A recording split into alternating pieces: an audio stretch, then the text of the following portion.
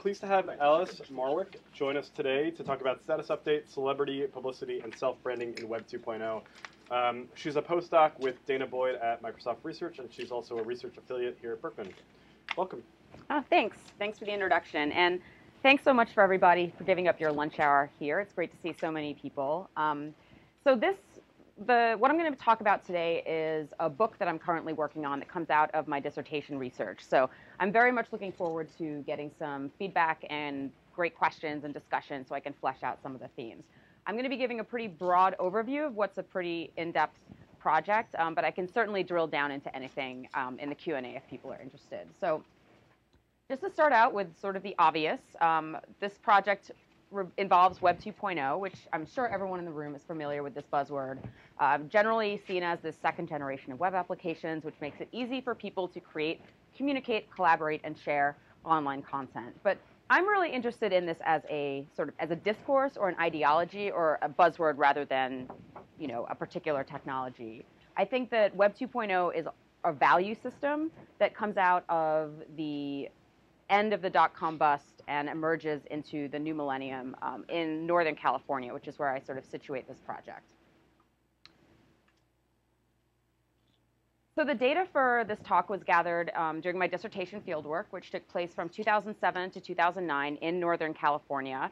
Specifically, I was talking with people who were very involved with what they call the tech scene there, or the Web 2.0 scene.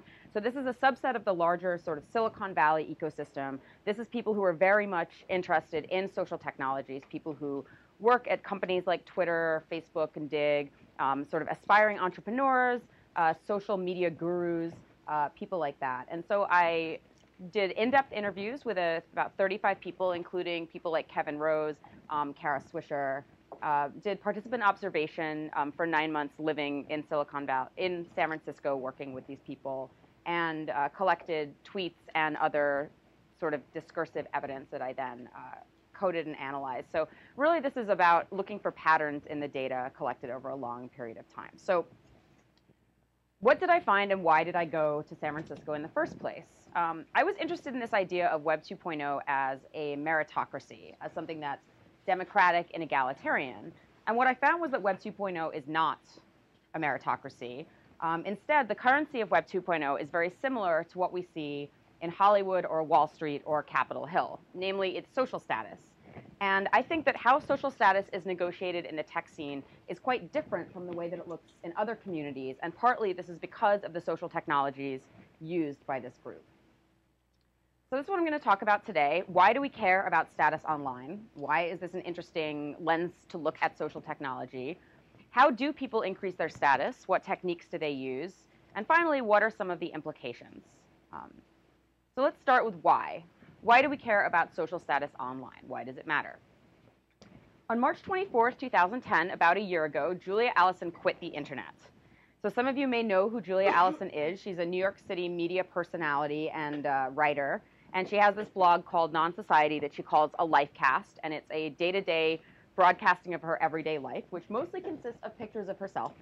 And she's been blogging since 2006. And her blog has sort of gained her a certain amount of notoriety. She was on the cover of Wired magazine, and she covers New York Fashion Week for NBC. But she also has a lot of haters. There's a hater blog called Reblogging Non-Society, which is devoted to picking apart every single thing that Julia Allison does.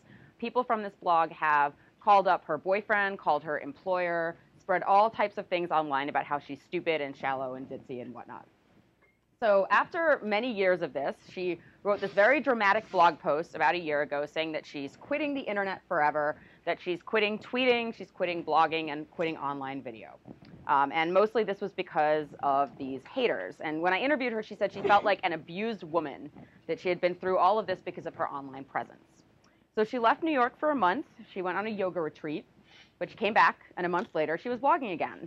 And as of March 2012, she's blogging every day, and now she is dating John McCain's son. So it all worked out for her, I guess. So a lot of the time when we talk about what motivates people to participate in social media, the models that we have don't really explain somebody like Julia Allison. I want to discuss in this talk what motivates people to engage online through this particular lens of social status. And I think that a primary reason that people interact online is for social status or popularity, reputation, what other people think of you, how much social power you have. So in the particular group of people that I was studying, the sort of elite Web 2.0 crowd, high status means that you have a lot of attention and visibility, that people are paying attention to what you're doing. This means that people create content online that they think other people will look at. Now, I don't think it's inevitable that social technology turned out this way. I think it's instead deeply influenced by the tools that we use online and the culture that produced those tools, which is this geeky, entrepreneurial, and wealthy group of technological elites. But let's back up a little bit. So when I say social status, what do I mean? We can think of social status as your social power. It's where you would rank on a social hierarchy based both on traits that you might be born with, such as your gender or your race, or traits that you might have achieved, such as where you went to school or the amount of money that you have. Now, I think social status is very much contextual. This means that your social status is different based on the particular group of people that you're interacting with. So every social group, whether it's a company or a group of friends or a PTA meeting, is going to have a social hierarchy.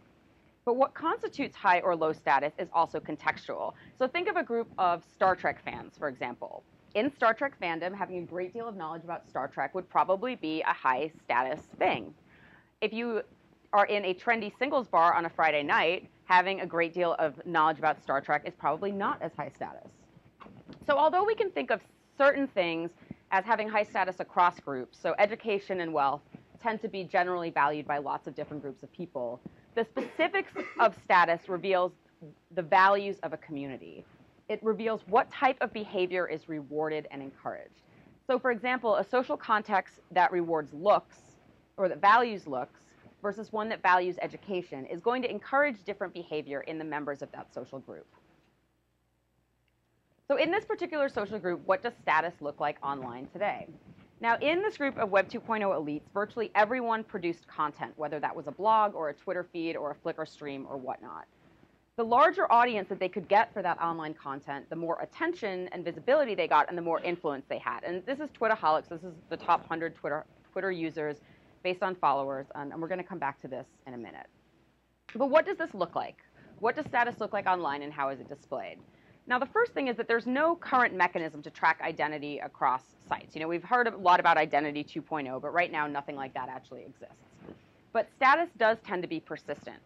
So people in this particular kind of elite technological milieu, you tend to be able to find them across different sites. So for example, this is Aubrey Sabala. She's a marketing manager at Facebook.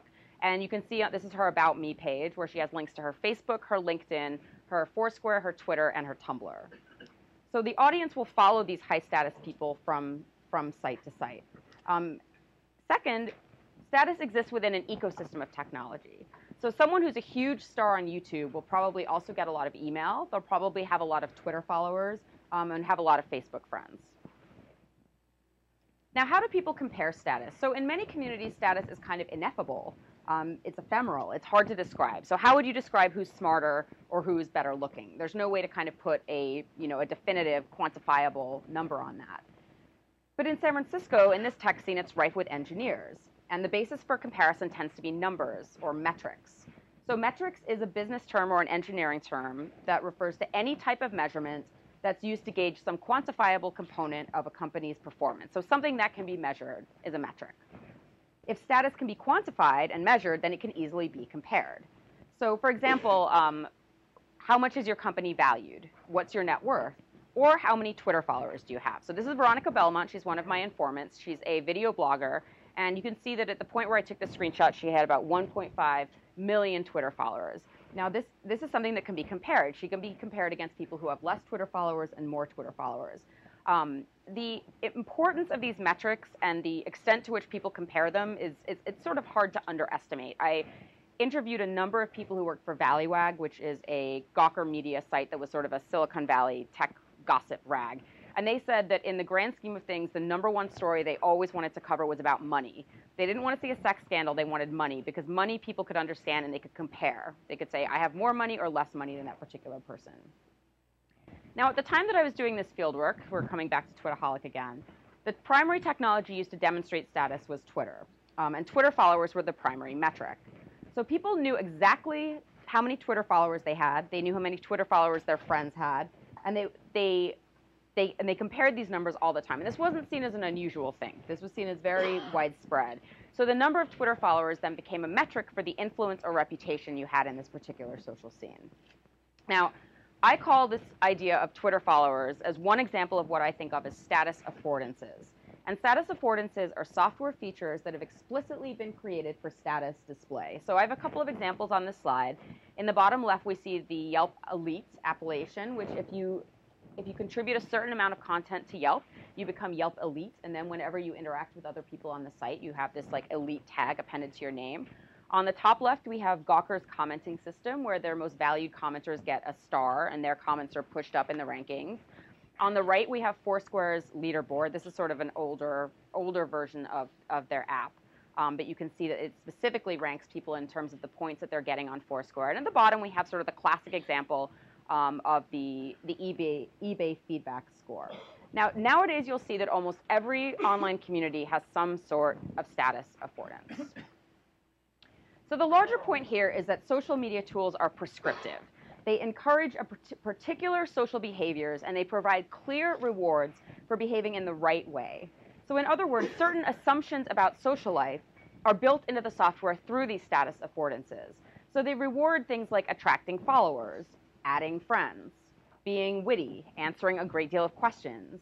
And they encourage users to present themselves and interact with others in ways for which they will be rewarded. So here's a great example. This is the brand new Foursquare 3.0 application. And you can see on the left that this person has checked into Gyukaku, and they've gotten a certain number of points. They got 1 point for returning to New York. They got 1 point for going to a Korean restaurant, and they got 4 points for hanging out with a friend of theirs that they hadn't seen in a while. So from this, we can see that the type of behavior that Foursquare rewards is going out a lot with lots of friends to lots of different places in urban environments. If your idea of a good time is sitting at home watching Netflix with your partner, which it is kind of mine, you're not going to be rewarded for that type of behavior on Foursquare. So Foursquare prescribes a particular ideal of social behavior. Now, what does status get you? Why would people try so hard to get this type of high status? Now, in communities with heavy social media use, what we found is that online status bleeds into offline status and vice versa. It's very hard to draw these clear, bright lines between how you're treated online and how you're treated offline. So you get real-world rewards. Now, one of these may just be the general benefits of connecting with people online. Empathy, connection to others, and intimacy. Perhaps you value attention and visibility for your own sake. You like to be validated. You get recognition and respect from others. But in this particular scene of Web 2.0, folks, we see people getting magazine covers, speaking at conferences, getting funding for their startups, getting clients and press coverage. So it's no wonder that people are motivated by status when the type of rewards they get are so tangible. And it's baked into many of the technologies that they use, but it also has its downsides. Which brings me to the second part of my talk, which is how. How do people increase their online status, and how do you make people pay attention? Now, you can use one of these 3 techniques, which I talk about in my book: micro-celebrity, live streaming, and self-branding. And I'm going to talk about each one of these in turn.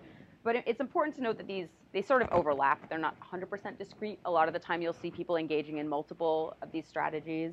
But every single one of them is deeply influenced by advertising, marketing, and consumer culture. And the goal of each one is to increase the person practicing it, increase their attention and visibility.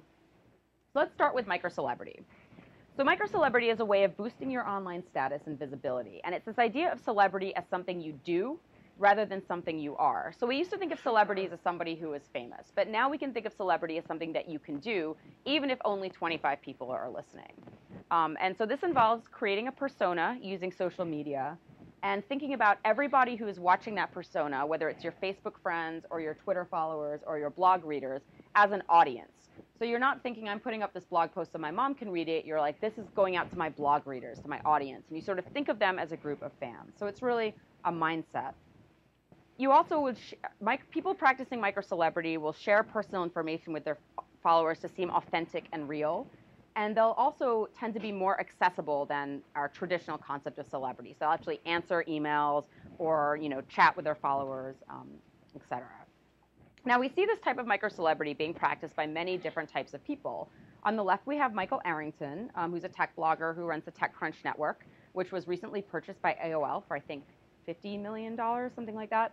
And on the right, we have Audrey Kitching, who is a scene queen. She mostly blogs on BuzzNet. Her audience is mostly teenage girls. But both of these people, they don't look like they have very much in common. But what they do have in common is that they both use social media and this type of micro-celebrity strategy to increase their attention and visibility. So let's look at some of the roots of this. Now, scholars have identified this process of celebrification, which is the idea that celebrities have become more important to our culture than ever before. And this has affected virtually every area of popular culture. We now have celebrity chefs, celebrity politicians, celebrity journalists. Now, it's true that we've historically emulated celebrities since the birth of mass media. You know, Clara Bow's lipstick, Jennifer Aniston's haircut. Celebrities have functioned as role models for how to live in the modern age. But now we see the inner workings of fame in a much more visible way. There's television shows that show you how people become models or how people become fashion designers. There's gossip blogs that sort of show, you know, the day-to-day life of living as a celebrity. And because people understand much more about how things like publicity, photo opportunities, paparazzi, casting, agents, etc., how they work than they did 50 years ago, people can now adopt these techniques and apply it to themselves. Now, the traditional relationship between celebrities and fans is one of distance. It's sort of this classic broadcast model of mass media where you have someone like Elvis Presley whose image is broadcast to a lot of fans, and the fans can really only consume the image of the celebrity in these sort of very specific ways. You know, they can join a fan club, they can write him a fan letter, they can try and get his autograph. But fans really want intimacy, and we see that fans want attention, they want acknowledgement from the people that they admire. Actions like going to concerts or gossiping about celebrities may increase this feeling of closeness with others. And the term for thinking that you know a celebrity is parasocial interaction in the media studies literature. And what that means is that when you interact with a celebrity, it almost feels in some way like a social interaction. So there's a study saying that heavy television watchers would have the same psychological effects from watching the television show Friends as they would with hanging out with a group of real friends for 30 minutes. Now, the difference in the networked age is that this parasocial interaction becomes social. So here's Veronica again. She says she's really lucky with her fans because there's a feeling of a conversation. She responds to everybody who writes to her. She wants to keep the line of communication open because once you lose that, you cease to be relatable and you lose that ability to converse with your audience. You're on a pedestal and it's not as fun and it's not as watchable. So here we have more of a many-to-many model of celebrity where you can communicate with micro-celebrities using social media. And micro-celebrities use social media very strategically to seem very accessible. It's this idea that they seem more authentic than a traditional celebrity, that they're less removed from the audience. And they share more personal things about themselves because they have access to all these social media technologies which allow them to do so. But a lot of these relationships, these fan-celebrity dynamics, look very similar from the outside. This is a photo I took at South by Southwest Interactive in 2008. It's a group of kids who had driven 14 hours to see Kevin Rose speak with his show Dig Nation. And Dig is an online news sharing site, and Kevin is the CEO, or he was at the time. And so the girl in the center had this homemade shirt that said, "I heart Kevin," and these guys behind her had made these Dig shirts. And this looks very much like, you know, any fans of a celebrity anywhere. So people can feel very, very passionately about these people who practice micro-celebrity. It's not as removed as we might think from the traditional dynamics. So here's a quote from an informant who is saying he's strategically trying to gain his audience, which is one of these sort of characteristics of micro-celebrity. He says, "There's a reason I can post 150 times a day and have 2,000 followers. I spent a year and a half changing the way I tweet on a monthly basis to find an algorithm of success." So he strategically designed his content to be consumed by an audience and to try to increase his audience. Here's Julia again, and here's an example of her performing intimacy. She's telling her Twitter readers that she ate 4 chocolate bars and now she feels ill. So it's these types of little personal tidbits of information that is one of the characteristics of micro-celebrity that helps people reach out to an audience and feel connected to them. But then, like a real celebrity, people who practice this have to be careful what they're doing to maintain their public image. And here's another one of my informants, Tara Hunt. She says, "Being a public figure is different. I have to be a little bit more careful about who I date and how I date and all that type of stuff." And she was very conscious of how she was perceived in public, who was taking pictures of her, who was writing about her, that type of things. And we see this very similar type of self-monitoring in the next 2 self-presentation strategies that I'm going to talk about. So the next strategy that people use to increase their online attention and visibility is self-branding. And unlike micro-celebrity, self-branding is very much oriented in the business literature. Many of you have probably been exposed to this literature. Here's some of the books, the bestsellers around how to become a personal brand. And so this idea that you think of yourself as something to be marketed and sold, that you build a very strategic brand around yourself, like, I'm a thought leader, or I'm a retail guru or whatnot. And you use social media to disseminate content about your area of expertise in a very work-friendly way, with the idea that the people watching are potential clients or potential business owners. There's also this expectation that your life and your work are very blurred, that they're basically part of the same thing, that your identity is very much dependent on your work. Oh, backwards. So this idea of self-branding comes from this article in Fast Company in 1997, the brand called You. Fast Company, many of you will remember, as this sort of tech boom magazine. And Tom Peters wrote, "The good news is that everyone has the chance to stand out. Everyone can learn, improve, and build upon their skills. Everyone has a chance to be a brand worthy of remark." So this is very much rhetoric from the sort of .com era, where we see the rise of social media, that people can start using the internet to disseminate content about themselves to a very wide audience that they weren't able to do before the internet. The rhetoric in this particular piece is that everyone can succeed using these techniques if you just put enough time in, so the idea of meritocracy, but also that everybody would want to, that this is something that would be sort of universally desired by people reading this piece. And here's another one of my informants, Tontek Selleck, and he says, "You're putting yourself on the same footing as a company. Companies have URLs. I have my own URL. I don't need Facebook. I have my own domain." So he sees himself as a brand similar to a company online, and he definitely sees this as good and valued, that he can compete in the online marketplace and on the same footing as a traditional brand would be able to do. Now, here's a slide I pulled off the web. So here's what you're supposed to do to become a thought leader in your field. Do all these particular things, these particular types of actions, from writing a book to attending events, putting out newsletters, writing articles, case studies, and white papers. This is a great deal of work. This is labor. This doesn't look that different from traditional work. And it's a constant hustle. So people like Gary Vaynerchuk, who's a Web 2.0 celebrity, who is a motivational speaker, and he had this best-selling book called Crush It, Cash In on Your Passion. He advocates, if you're serious about building your personal brand, there'll be no time for Wii or Scrabble or book club. You can eat and you can hang out with your spouse and your kids, but otherwise you're in front of your computer until 3 a.m. every night. If you've already worked all day, you might be able to knock it off at midnight. This is all consuming. So this is what's being advocated to people as a way to build their online brands. Now, in reality, here's another informant of mine, Derek Overby. He was sort of working on this. He was spending a great deal of time on Twitter trying to build his personal brand. And he said, "My wife came out and said, 'What are you doing? You're losing a connection with me and our kids.'" He said that was eye-opening. It was like having to go to social media rehab. He was trying to establish himself, but he toned it down a lot. So now he's only on the computer until 9 or 10 o'clock every night. He has to have a real life, too. So this is very, very difficult to practice successfully. It takes a great deal of work. You also need to make sure that the brand that you are projecting is corporate friendly at all times. So some of you may have heard this anecdote before. This is a marketing guy. His Twitter handle is Key Influencer, and he was hired by FedEx to come in and give a seminar. And on his way into Memphis, which is where FedEx is headquartered, he tweeted, "True confession, but I'm in one of those towns where I scratch my head and say, I would die if I had to live here." FedEx saw this tweet. They did not appreciate his characterization of the town that they were headquartered in, and they fired him. So the idea here is that you have to be very, very careful about what you're putting on online, because if somebody sees it and it doesn't match up with your business image, it's not going to go well for you. So in other words, again, you're always monitoring what you're doing online. And this is Glenda Bautista, who's a business analyst. She said, "You constantly have to police other people, police your friends, nag them to take photos down. It's exhausting." So it's not even only about monitoring the content you put up online, but also monitoring the content that your personal social graph is putting up online and how it reflects on you.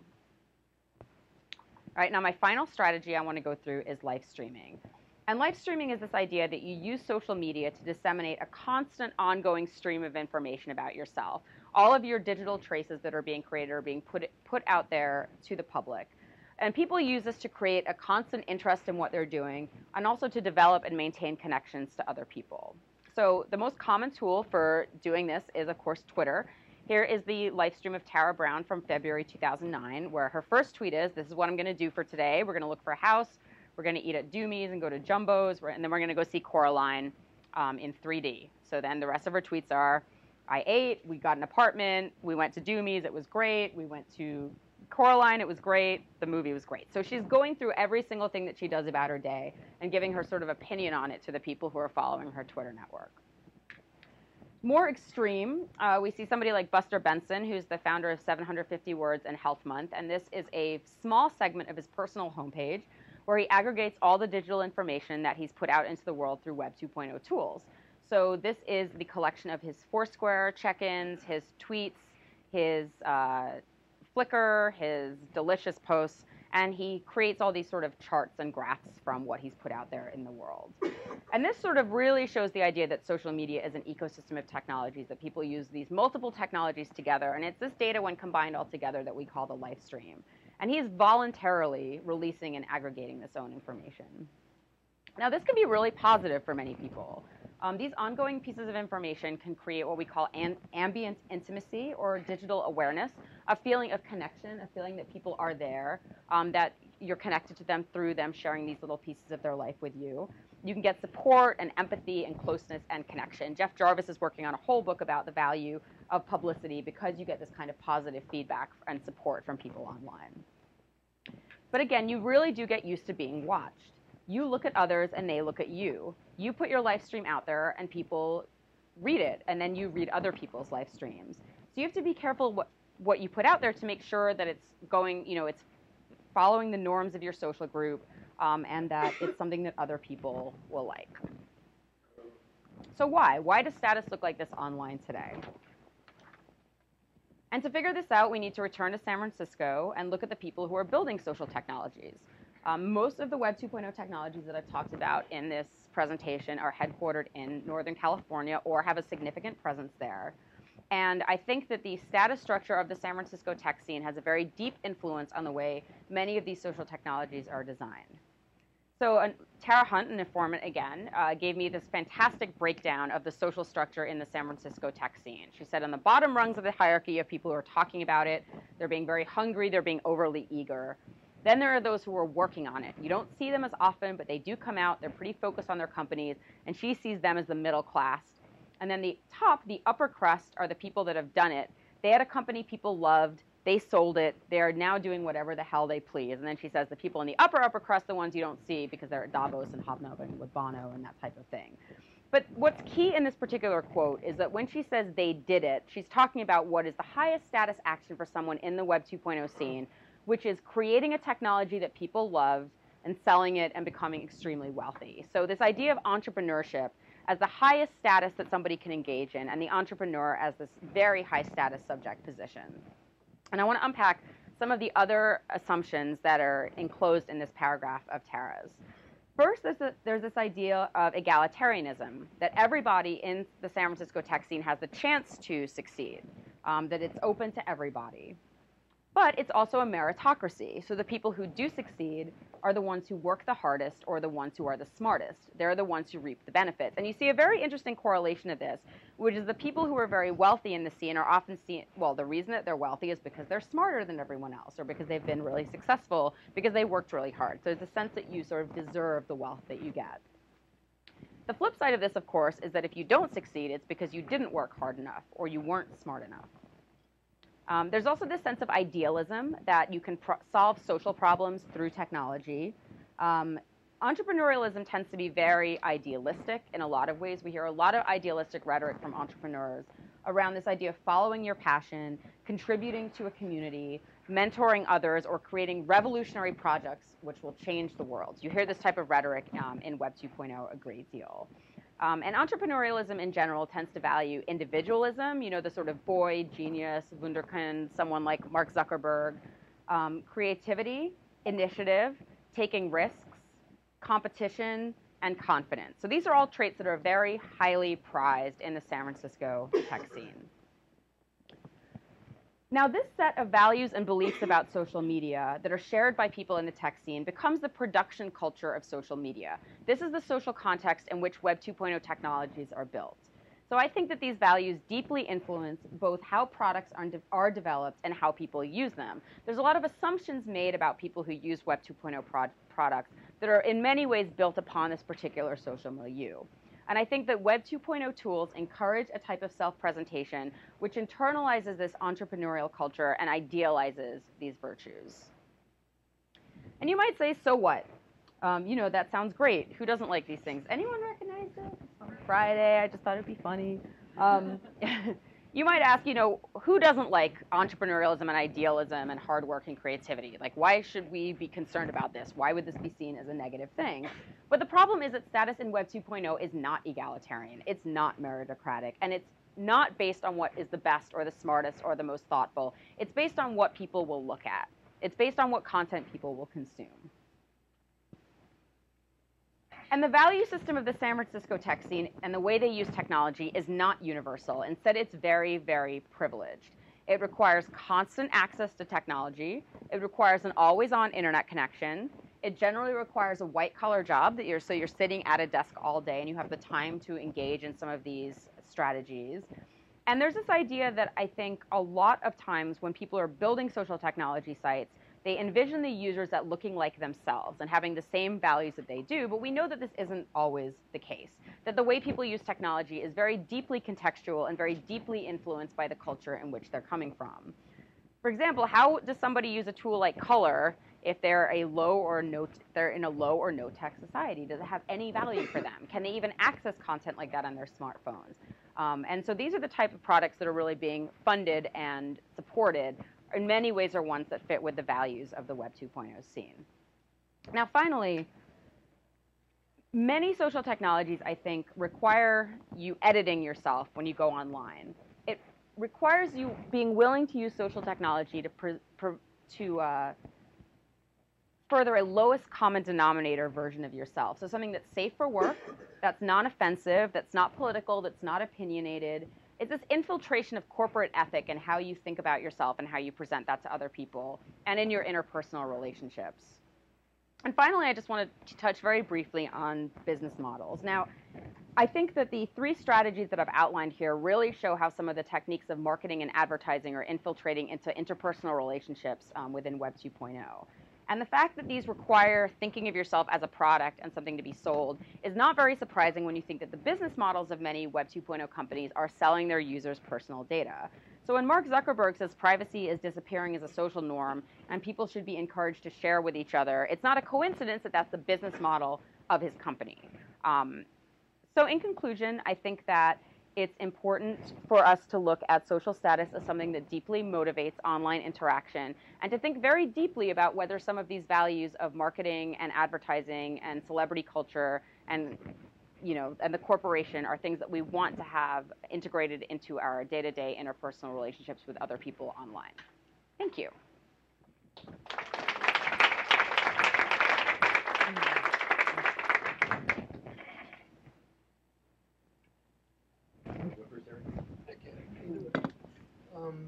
Thanks, Alice. That's great. Thanks, Aaron. I'm interested to hear you say a little more about if and how you might distinguish between status and celebrity. Because I think there's a different way that status works, say in a room like this versus on the front page of People magazine. And I suspect that you have interesting things to say about it based on all the interesting things you just said. So I'd be curious how you think about that relationship. You mean how does status work in a particular context versus this world of celebrity, or? Well, just in the sense that I think, there's a way in which celebrities are weird and interesting and attract a ton of attention, in part because the normal rules don't apply to them. We watch them in a way that might not be the same. I think what you drew attention to is the way that the strategies for sort of managing the image of yourself publicly may apply to celebrities as equally as it applies to non-celebrities in these sorts of social media systems. But I think there's a way in which status more broadly encompasses behavior that goes beyond that. And I think at the beginning of your talk, you tied this to how it is that, and at the end of your talk too, you tied this to broader social inequalities and things like that. So I guess I'm just interested in hearing a little more about that connection, because to me I thought it was kind of quick. I thought you had to move through it quickly in your talks. Yeah, absolutely. That's a great question. So you're absolutely right that one of the reasons that celebrities have such a fascination for people is because they're seen as this sort of, they're in this sphere where they can do whatever they want and their lives are fantastic. Everyone in this room might not think that, but a lot of people do. There's a great book called Fame Junkies that's written by Jake Halpern, who's a journalist, where he went into a elementary school and asked the kids there about fame. And what he found was that 50% of the kids he talked to wanted to be, they thought they would be famous when they grew up. And for them, fame was this idea of a perfect life, that once you're a celebrity or once you're famous, the rules don't apply to you, you can do whatever you want, you can wear whatever clothes you want, you can date rich, famous, beautiful people, you have this kind of fantasy life. So I think in many ways, celebrity becomes a sort of catchphrase, or it stands in for, you know, these wonderful things that life would have to offer. But that's obviously a fantasy. It's a, when you actually look at people who experience celebrity, I think the downsides are quite drastic. So you're absolutely right that status goes far beyond, you know, just being like a good-looking person who's on the cover of Us Weekly or whatnot. I mean, I think the important thing to remember there is that status is extremely contextual. I mean, if you have somebody who is like a traditionally famous celebrity, like an actor on a teen television show or something, and you put him or her in a room where nobody knows that about her, and she has to sort of increase her status through other means, like in a group where people would value intellect, for example, the fact that that person is on a teen television show isn't going to carry the same type of weight. So clearly, the actions that we reward celebrities for are not the ones that we generally reward people for in their day-to-day life. What I wanted to put my finger on was the way in which celebrity tend to manage an audience of fans and reach out to them in a specific way. And Dana and I wrote a paper last summer on celebrity practice on Twitter, which is just coming out in Convergence in a couple of months, where we looked at how traditionally famous celebrities use Twitter, and a lot of the techniques that they use are very similar. And there's actually quite a bit of conflict between the traditional entertainment industry and this sort of new culture of celebrity Twitter, because a lot of the time celebrities will let things leak on Twitter that their publicists are horrified by. I mean, I think, you know, obviously we see celebrity meltdowns on Twitter all the time, and you go from this model of a very carefully managed, very carefully orchestrated celebrity image to one in which, you know, it's supposedly more authentic or more real, and they're reaching out to their fans in this kind of authentic, real way. And social media, I think, is what creates that kind of difference there. Did that answer the question? Yeah, I'll think about it more. And All right. Yeah. Thanks. So the presentation you give is very much focused on the individual's actions, but looking at, I don't know, coming from history of science where there's actor network theory, and there's enormous value from that theory of letting others present you for yourself and not seeming like you're being self-promoting, as though it were the highest form of playing the game is not playing the game. Do you see any examples of that where other people promote people for them? I mean, I'm thinking there was an article about Julia Assange by, who was it, Carturian? And I just saw an article by Tim Wu in the Chronicle of Higher Education. So these people who are sort of built up by others so they don't even have to do the promotion for themselves.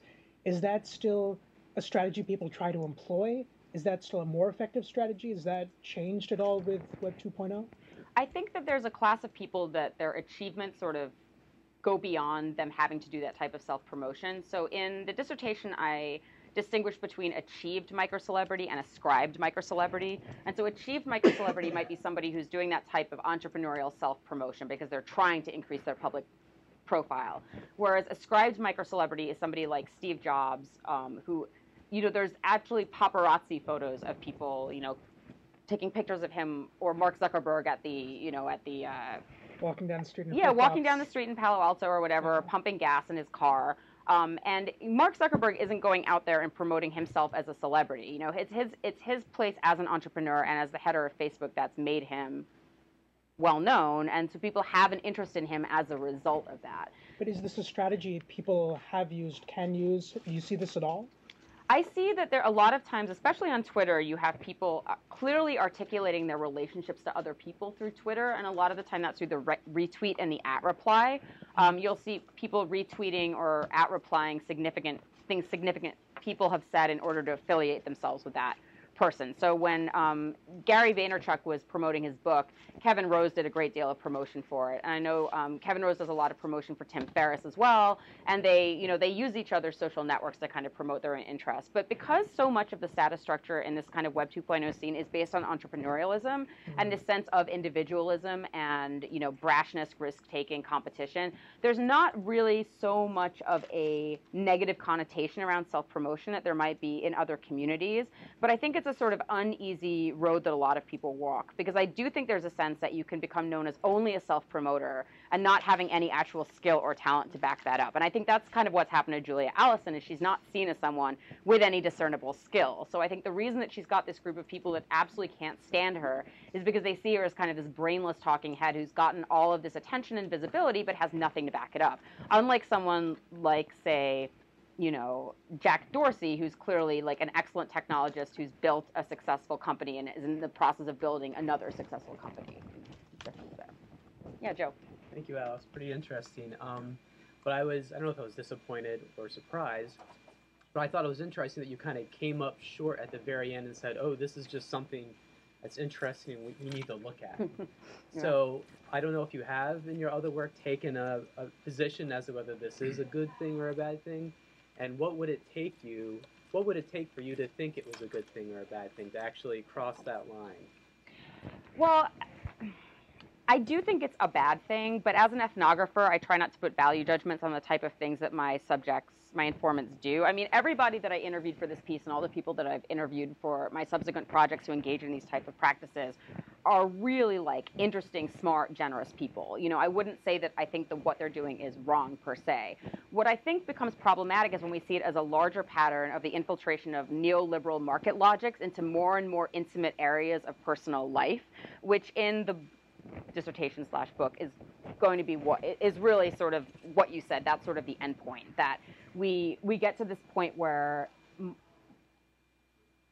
market logics become so important, or they become so infiltrated in our day-to-day interactions that they affect the way that we talk to our loved ones on Twitter, or the way that we present ourselves online, if that's the primary way that we present ourselves to our friends and family on, say, Facebook or something like that.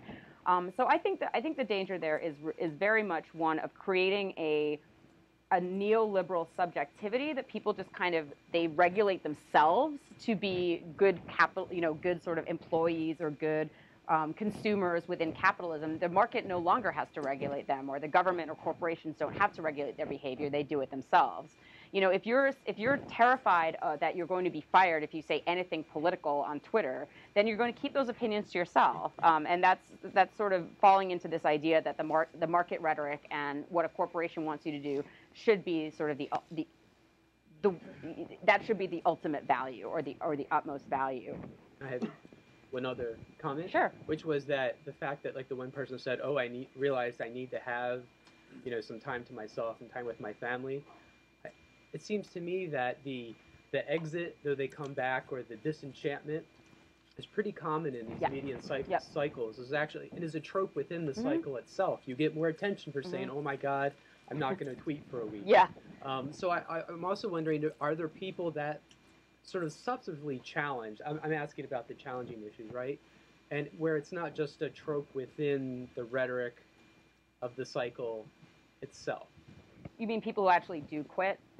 Yeah, or do substantively challenge it in some way, and I don't know what that means necessarily, but did you encounter that beyond these, performances, basically, of exit, but then the return? And I think that beyond the performances of exit, I did see many, many people who did exit. And I would say that the great majority of the interviews that I did for my dissertation, the people that I talked to are no longer living as public lives as they were when I interviewed them, that the drawbacks have become enough for them to say, this is no longer something that I want to engage in because the costs are too high for me or my family or whatnot. Generally, I don't see them challenging it, and that they don't push back. There's always another group of people who are willing to take on the mantle. I mean, this is all kind of dated data at this point, because when I was doing the project, Dig was the hippest company in San Francisco, and it was the one everybody wanted to work for. And now we've gone through 2 more iterations where then it was Twitter and now it's Foursquare. I mean, it's very rapidly changing. So the cohort overturns so quickly that I think that it's hard for like one individual person to say, well, I'm stepping down, even if they write this dramatic blog post, as you said, and they never update the blog again. What impact does that actually have. But I think that this lifestyle takes so much ongoing labor and self-monitoring that it becomes confining. Adam Jackson, who was one of my informants, who's just like was so hardworking and was just like such a interesting, motivated guy. He wrote this big blog post when he pulled back from public living, saying that he was sick of people tweeting nasty things to him, and he felt that he had gotten caught up too much in the cycle of attention, that he was just becoming addicted to sort of the validation you get from the feedback. And he was like, I'm changing everything. And he actually left San Francisco. He moved across the country. He completely dislocated himself from this overall network. But I don't think his actions necessarily had an impact on anybody besides himself. So, yeah. It sounds like there are a couple. You said this was a broader review. It sounds like there are a couple different threads of like celebrity and reputation going on here. And one of the ones that you seem to touch on was people who share about their lives a lot, but don't necessarily move like beyond that in terms of reputation, as in it's like the celebrity of like existence on this web presence celebrity. And I was specifically, I'm curious to hear more about that group of people and how much they decide to maintain their presence or like retract it. And specifically, my interest comes from my personal interest in Mormon housewife bloggers. Okay. I don't know if you know about them. A little They're great. bit. Because that's one specific group where people are sharing huge amounts of details about their lives, and they don't seem to be generating these kind of negative comments, but they are generating attention. Well, they are generating negative comments, but they're generating attention too. And I was kind of thinking about how that would fit into this context. Well, I think the first thing that's important is to distinguish between status and reputation, because they're really two separate things. When I was starting my work on this project, a lot of the literature around reputation mechanisms, in some ways resembles some of the theories I have here about status affordances. But status is really a much broader concept than reputation is. Somebody can have an excellent reputation, and maybe they have high social status, but somebody can also have extremely high social status, but not a great reputation. Because reputation is really a marker of like trustworthiness, reliability, things like that. And I don't know if we would say that like Donald Trump is a like trustworthy, reliable person, but he's high status in a certain way because of the attention that he gets. I think to answer your question, I think there's certainly ways of people putting personal information out there that isn't done strategically in a way to inculcate a larger audience. I think within a lot of these niche communities, there's different norms about what it's appropriate to put online and what it's not. The project I'm working on right now is about online conspicuous consumption, specifically looking at fashion bloggers. And fashion bloggers will put a huge amount of information about the types of goods they consume, how often they go shopping, what the inside of their closet looks like, et cetera, et cetera. But most of them don't even use their last name or say where they work or anything. So I think that, and they have like fairly large vocal audiences and equally large vocal groups of haters, but the dynamic looks completely different than it does in this Web 2.0 world, because it's based on this value system around like style and appearance, which the Web 2.0 world is not at all based around. Does that answer your question? A little bit? Okay. Yeah. I don't know if that's within your scope, but could you talk a little bit about the predictability value, either in a commercial circle or in a political circle? So, for instance, given that your Twitter account is following this and that person, and in Facebook you are in those groups, well, we could predict that you will be voting in such and such a way, and you will be buying such and such products.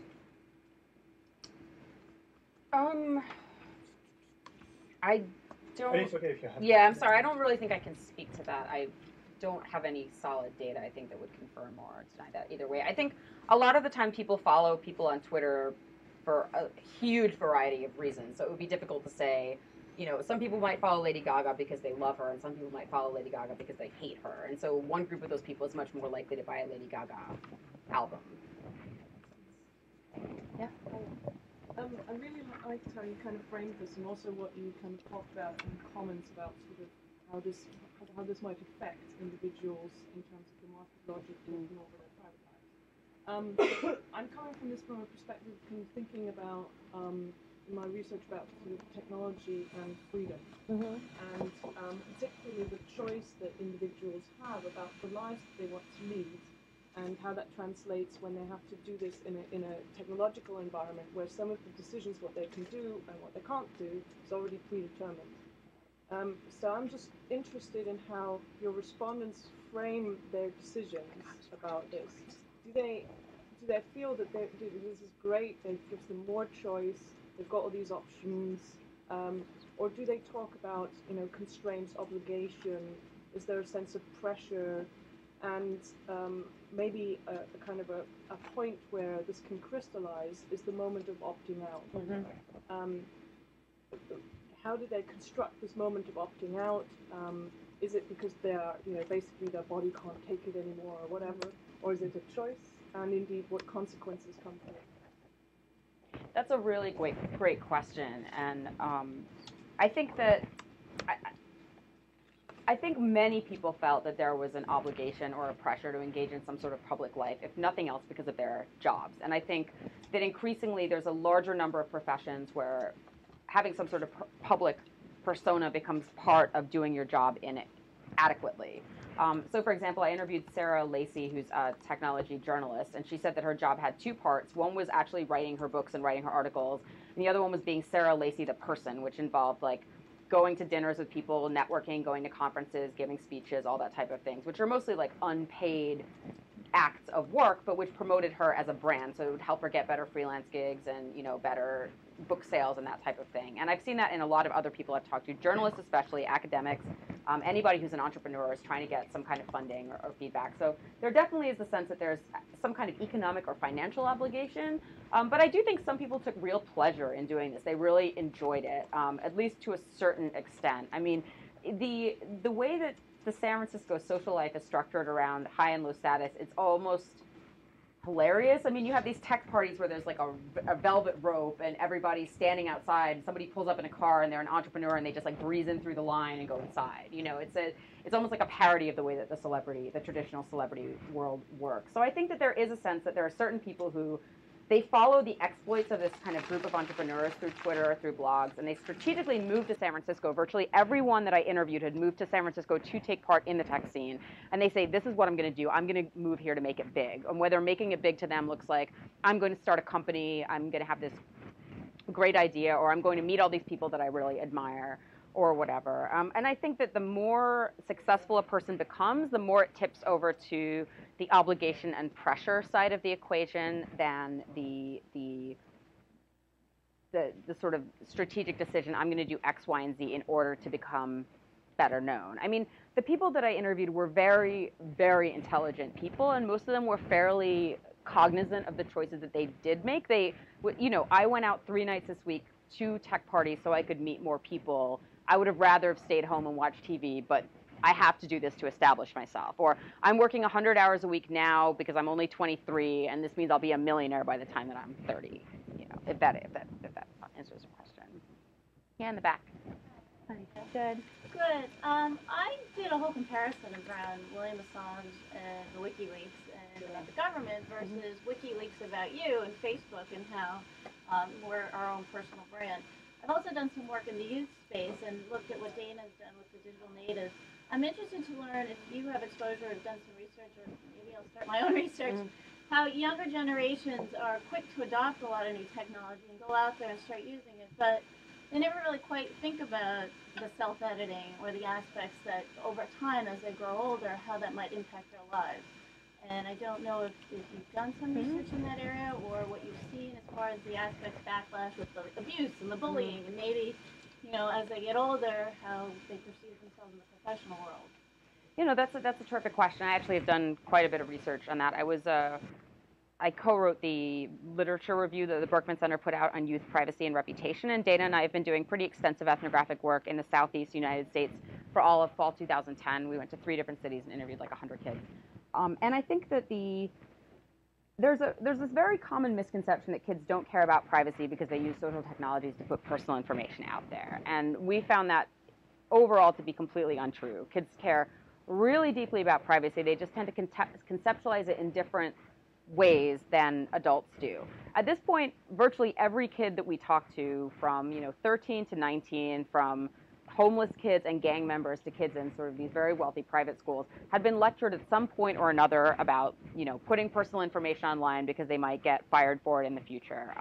But because interacting with their peers is such a hugely significant part of that is done on Facebook, there's not really an option to opt out. It's like, not having a telephone when we were teenagers, or just choosing never to speak with anyone. I mean, the social costs to not interacting with people using social technologies when you're a teenager are incredibly high. So we found that teens have a really wide variety of strategies to manage their privacy, whether that means that there's a certain technology that they use for their most private thoughts.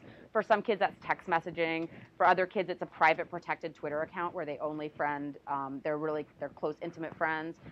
Dana's been talking a lot lately about social steganography, which is the idea of putting coded messages out there in plain sight.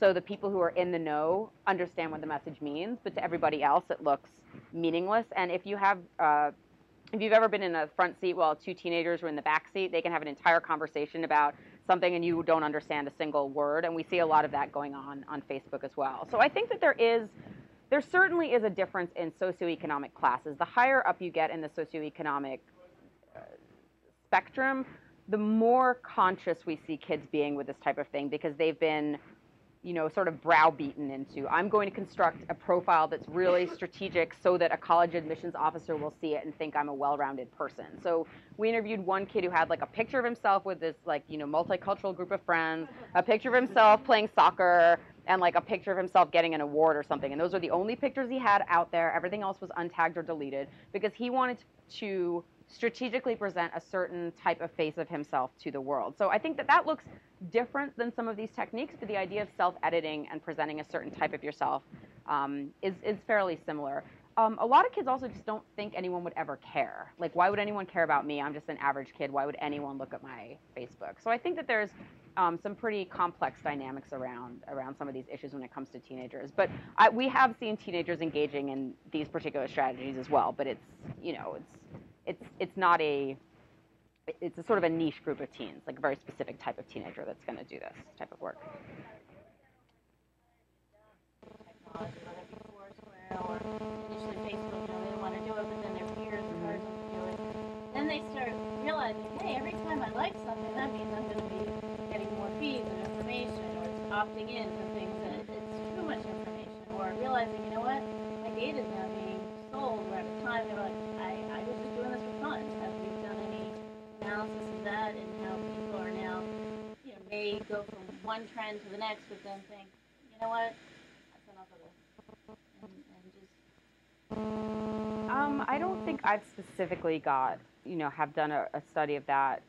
You mean in terms of how people understand the costs of what they're doing, or the trade-offs? Yeah, so they first think, I'll start liking some of these things because they're of an interest of mine, but then they get a whole list of stuff that just drives them crazy, that it's the backlash against.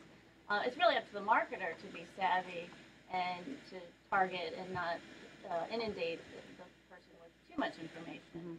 Controlling the message, but sometimes the customer, as this woman mentioned about opting out, emails or other things, what you find that, people move from one trend and then they're like, all right, I don't see the value in this anymore. That's enough of that. Let's look for the next big Facebook or the next big Foursquare. I mean, I definitely do think people move through social technologies. I mean, one of the things that was trendy when I was it was still being used pretty heavily when I was writing this dissertation, was dodgeball, which was the precursor to Foursquare, which no longer even exists anymore. So, and obviously the Dig as being super trendy. But I think that people do understand that there's a trade-off with a lot of the social applications that they use, but I don't have any particular data on the types of actions that they might do subsequently. But thanks for your question. Yeah. So Alice, you talked about how the technology builds in mechanisms for status affordances. You used Foursquare as an example, that it pushes people to go out and shop and go to restaurants, and that might not be what, as a society, we want.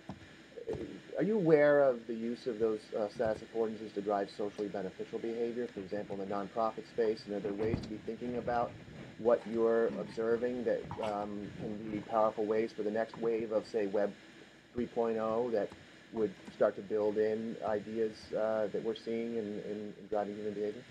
Yeah, I mean, I think a lot of the rhetoric around gamification, which is very much focused on giving people rewards, having leaderboards, creating competitions out of day-to-day events, is very much focused on socially beneficial behavior. I mean, I know that there's tons of applications that are trying to make people healthier through these types of things, have them exercise more, walk around more, go to the gym. And I think that status is definitely a very key part of a lot of these particular things. So yeah, I think it's absolutely true that we could use status as a way to reinforce positive social behaviors. I think what's important is that people who are designing applications understand what type of behavior they're rewarding, encouraging, or discouraging when they're building the application. You know, I think. You get that sense in there that dialogue is starting to happen. Off the post at Facebook, Foursquare. Yeah, I mean, Foursquare's been super explicit about it. Facebook tends to be a little bit, murkier when it comes to disclosing their overall plans for humanity. But I do think that there is an understanding of that. I don't know if people have necessarily framed it in terms of status, but I think that if you look into a lot of the gamification literature, a lot of the issues are quite similar. Okay. Yeah. I just want to pick up on the discussion about how kids are aware of what they're doing and also their behavior online, because we often talk about the digital divide, and it's all about access to the internet. The whole broadband debate revolves around that, and it just strikes me that that's much too simplistic, because you have this divide, and it's largely socioeconomic as well, about not just getting onto the internet, but about perceiving yourself within it, being able to brand yourself, being able to rebrand yourself. And in a way, if kids aren't educated about that just reinforces a huge social divide. Yeah, exactly. I mean, it continues to reward the people who are successful using these technologies to begin with. And I think in terms of the digital divide,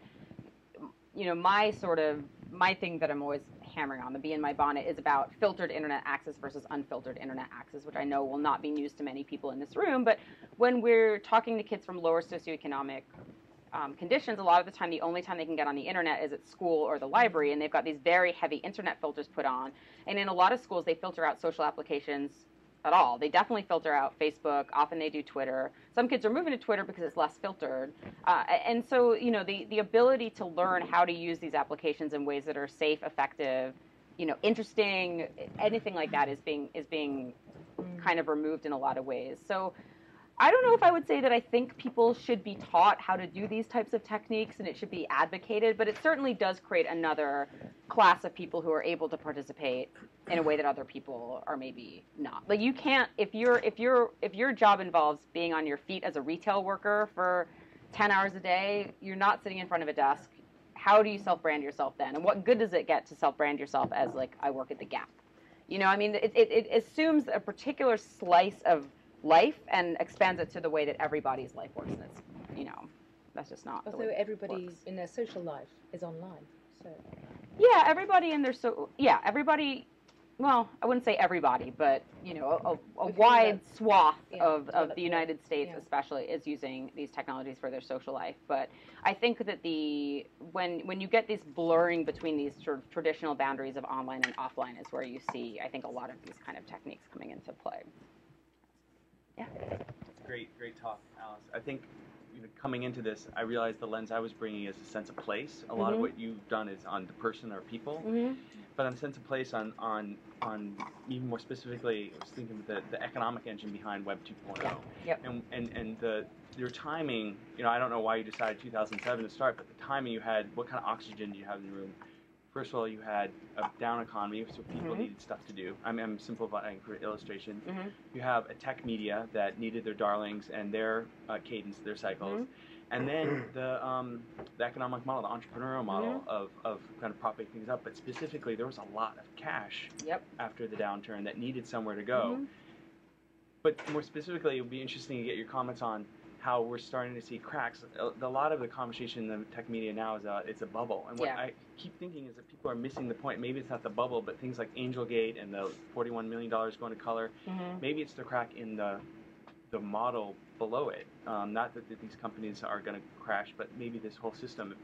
People are going to get to work now as the economy changes, as people get more sophisticated. Anyways, that I would love to hear your comments more about the place and the economic engine beyond it. Below it. No, I think that's a very astute question. I think that I interviewed a couple of VCs for this project, and I would love to interview many more. And I think that so much of what venture capitalists are funding is based on perception. You know, there's something you hear over and over from VCs is it's this really like sexist saying about how everybody wants to go to the prom with a pretty girl or something. When there's one company that's hyped, they all will kind of like pounce on it, right? So there's so much of this perception of like what is the trendy, new, coolest thing, which goes along in a lot of ways with what company fits the mold of a company we funded before. And a lot of times it's, you know, I have a chapter in the book about gender and entrepreneurship and how there's a certain type of entrepreneur who's going to be more likely to be funded, which is this sort of like young dude. You know, you see a lot of these company funders who are under 30, most of them are under 40.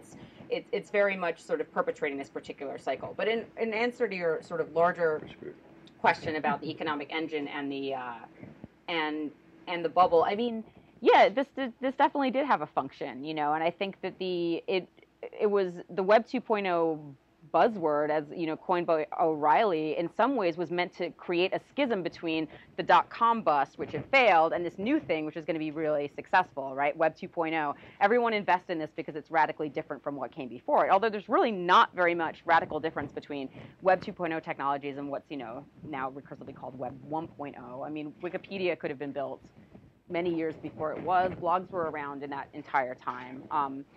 So yeah, I think that there's a very sort of strategic set of business interests behind promoting this idea of Web 2.0, this ideology. And in the larger project, I kind of go into the history of that a little bit, that there's these two intertwined threads that emerge around the same time. And the first is this very idealistic utopian notion that we can use technology to solve social problems. And the other one is this like 50-year history of venture-backed entrepreneurial capitalism. And I think Web 2.0 is where they really collide, where you have the sense that we can fund these really like idealistic social visions that are going to benefit the world as a whole, you know. And so we have people writing these like, you know, breathless papers in 2006, 2007 about like tagging and folksonomy and crowdsourcing and whatever, and you know, it's going to change the world in this like really big, impactful way. Yeah. Okay. Yeah, in the back. A quick question. I was wondering how you think presidential election cycles might fit into this. Was a lot of the popular rhetoric about horizontal integration during the Obama campaign a blip or a pause in I guess a lot of momentum that was building in this type of discourse, or was it a moment of like disillusionment and has popular belief since been restored? And do you anticipate a lot of that rhetoric changing again?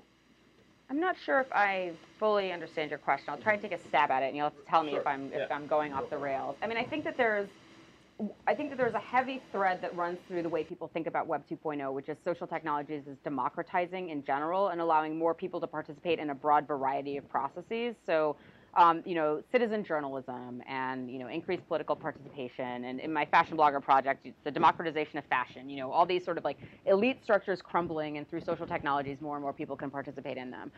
You know, when this rhetoric first starts kind of grinding away, Obama is like, he's not even slightly on the scene. So I think it's quite separate from him. I think he was able to sort of harness a particular moment in time very, very smartly with a set of tools that sort of tied into people's desire to be like modern participants in this like new wonderful world of social technology. I mean, I was in San Francisco when Obama was elected, and it was just, you know, I think every single person in that city felt that they had personally elected him themselves. I mean, it was this sense that, you know, this is a guy who understands our technology. He understands Web 2.0. He understands the modern economy. He's, you know, our president, and we were able to participate in that.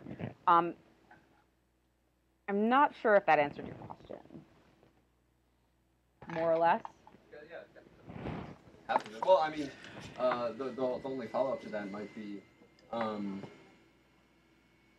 know, are market logics too entrenched? You know, might enthusiasm not be, you know, might it be impossible at this point for the same type of enthusiasm, not necessarily the same amount, to be generated again during a huge political spectacle? I'm not sure. I mean, my gut feeling is to say sure. You know, it's not going to look exactly the same, but everything is cyclical. You know, I mean, I'd be very surprised if we never saw another broad uprising of excitement around a presidential election, but I don't know if it's going to happen in 2012. Yeah.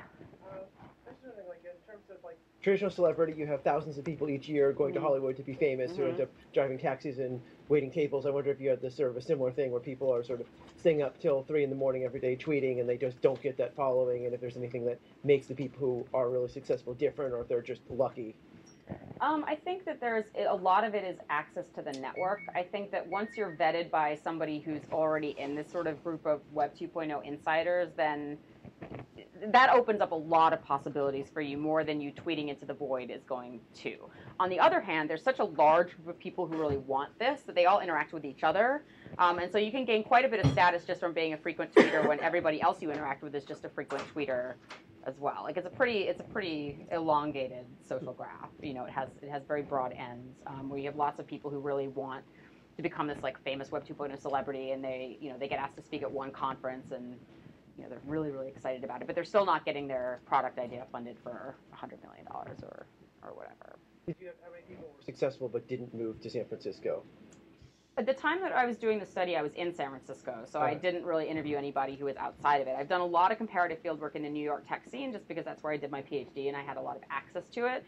And so we've really seen an uptake in the New York tech scene in the last 2 years. And so I think that you're maybe going to start seeing a little bit of a disbursement of geography, where it's no longer like, if you want to be in Web 2.0, you move to San Francisco. Now there's few companies in New York, but there's still really no comparison. I mean, San Francisco is still, if you're a young kid with a dream in your heart and you want to work in Web 2.0, that's where you go. So even though it's theoretically the internet, you can be anywhere to blog, being in a particular location makes a big difference. The face-to-face connections are incredibly important, and the city is saturated with Web 2.0 in a way that no other place I've ever been is, not even close. So just by virtue of being there, you get hooked into all these ways of thinking about technology. They're very much like on the cutting edge of the way people think about social tech. Okay, it looks like, are we out of time, or any more questions? All right, great. Well, thank you, everybody. Thanks very much.